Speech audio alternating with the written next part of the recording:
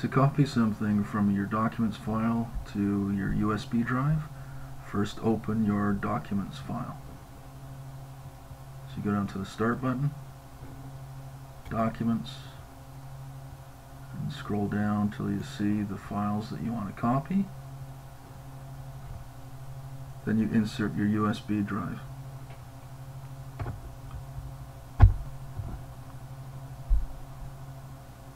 So just take a second.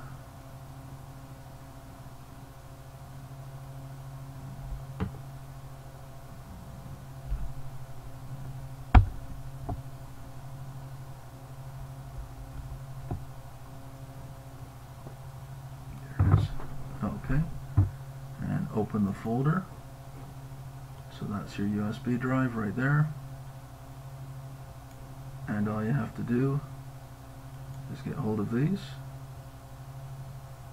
put your mouse button on there, hit your right mouse button, copy, move your mouse over here, right button, paste.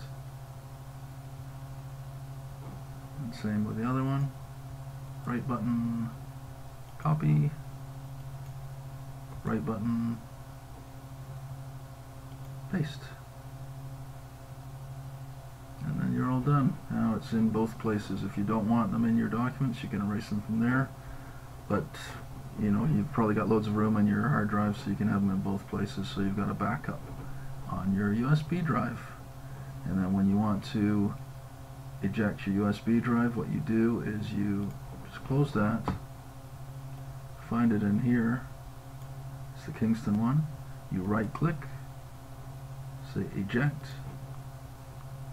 and then it tells you it's safe to remove that piece of hardware.